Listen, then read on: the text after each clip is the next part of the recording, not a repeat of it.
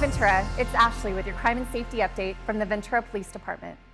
Congratulations to Corporal Dean Cole for being selected as the Crisis Intervention Team Officer of the Year, alongside Sheriff's Deputy Greg Lindsay. Crisis Intervention Team officers respond to individuals in crisis as a result of a mental health disorder and help de-escalate the crisis in the most effective and compassionate manner possible. These officers receive special training on how to approach and speak to someone suffering from a mental health crisis. This training equips officers with tools to help the situation end peacefully. The Crisis Intervention Team program was implemented in Ventura County in 2001. Over 90% of Ventura police officers have completed CIT training. 81% of Ventura County law enforcement is CIT trained. The program works to develop partnerships with mental health service providers and law enforcement so that individuals can receive the care and treatment they need. Congratulations to Corporal Cole for being recognized with this award. My name is Officer Alston with the Ventura Police Department. In the past 7 days in the city of Ventura, there were 2 residential burglaries, 4 vehicle burglaries, 18 thefts from unlocked vehicles, 2 package thefts, 6 reported crimes of tire slashes.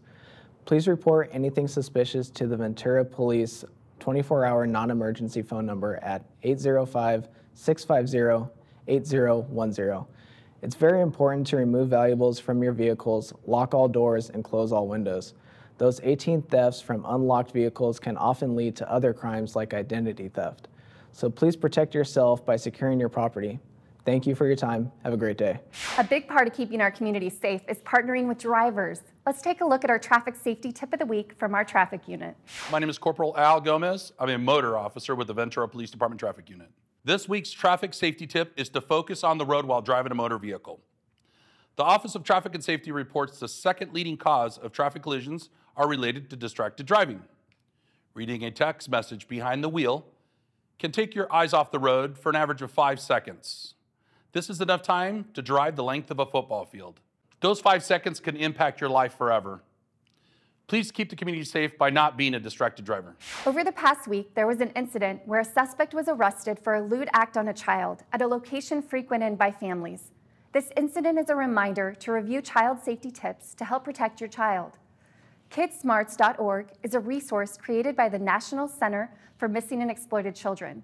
KidSmarts provides resources for families about how to talk to children about this topic.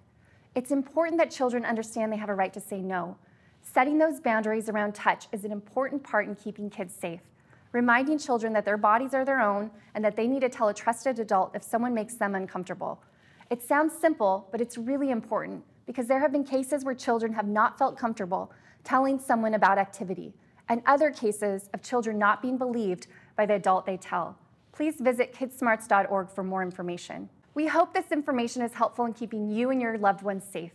For more information, please call us at 805-339-4317. We will see you next week. Stay safe.